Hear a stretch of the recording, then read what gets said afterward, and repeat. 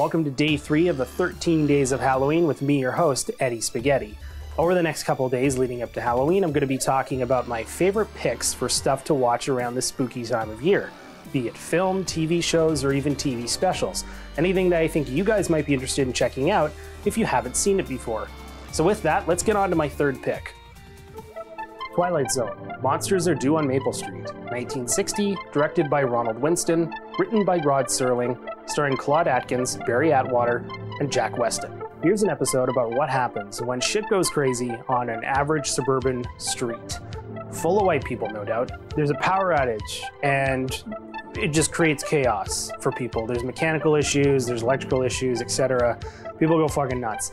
And then it gets to the point where they start to speculate about what's going on. They start thinking, oh, it could be this, and it could be that, it could be the Russians, etc. And then all these theories start to kind of develop, and people start to think, oh, maybe it's more than that, maybe it's this, or maybe it's that. And it gets to a boiling point. I'm not gonna ruin what happens, but it gets to a boiling point. And it's wonderful. It's brilliantly done, but very, very simple. And essentially, it's just about what happens when we're put in a situation we have no control over. What do we do? Do we act civilized? Do we work together in trying to form an answer?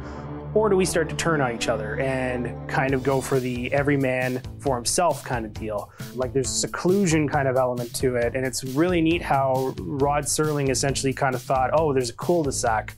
You know, I could have like this cul-de-sac essentially that are gonna go at it because they don't really have the answers as to what the fuck is going on. There is a way that they kind of explain why they can't really go out of the street exactly. It's really kind of, without spoiling anything, it basically kind of goes towards the amount of fear that everybody has and how they don't even want to risk leaving their homes. So this came out around the Cold War, so there's a lot of kind of stuff that kind of relates to that in a sense, a lot of themes and tones, and there's metaphors towards that sort of thing, and whether or not it's the Russians who are doing this or that sort of deal. Twilight Zone was very heavy on that sort of shit back in the day, but it's very cleverly done. It's not really done just blatantly where it's like, it's Russia, they're doing all this sort of shit, you know? The coolest thing about it though is the fact that we can relate to it a lot easier now because of technology, our dependence on technology. In this episode, set in 1960 essentially, maybe the past 10 years worth, they were still evolving in technology. They were just getting used to it. So the concept of like losing your TV set wouldn't seem to be a huge deal. Like they would switch on a radio, like whatever, we still have a form of communication. Whereas nowadays we lose, you know, the Wi-Fi goes out, it's over. Best thing about this I love is the fact that it's so simple. It is such a simple story. It's about a fucking street in suburbia, but it's creepy.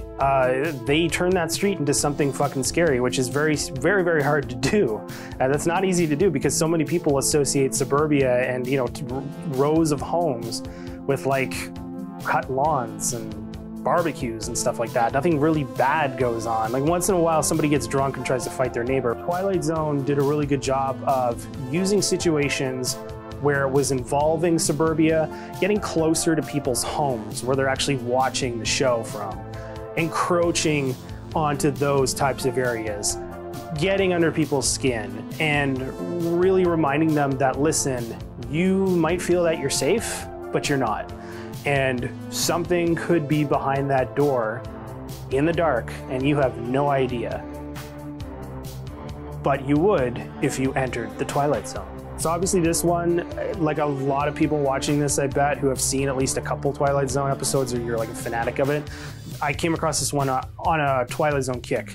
I started watching the show. I was deeply, deeply invested in it. I thought this is like the best fucking idea for a series ever. Like an anthology series, yeah, I get that. But how they're all different and how like nobody's safe, and the twists obviously are the biggest thing about these. It's like, you know, it's like sex almost. It's that fucking good when you get that twist and you just kind of get this, that was good.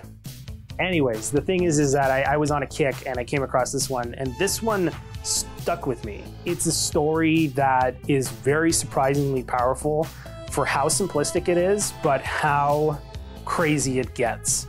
How it starts so simple and so calm and easy, and it could be something that could easily be just ignored, or like wait it out. These people can wait out the fucking power outage, but nope. Ain't gonna happen. The Wi-Fi's out. We gotta do fucking something about that. The monsters are due on Maple Street. Perhaps you're gonna be due on Maple Street if you go and check this episode of the Twilight Zone out. I still think that it's one of the best ones of the series. It's very simplistic, but yet powerful, and that says a lot. So definitely give it a whirl. Well, that's it for this episode of the 13 Days of Halloween. Please join me for the next couple of days coming up leading up to Halloween, as I got lots more to share of my favorite movies and TV shows and TV specials that I think work perfectly around this time of year. Until then, we'll do lunch.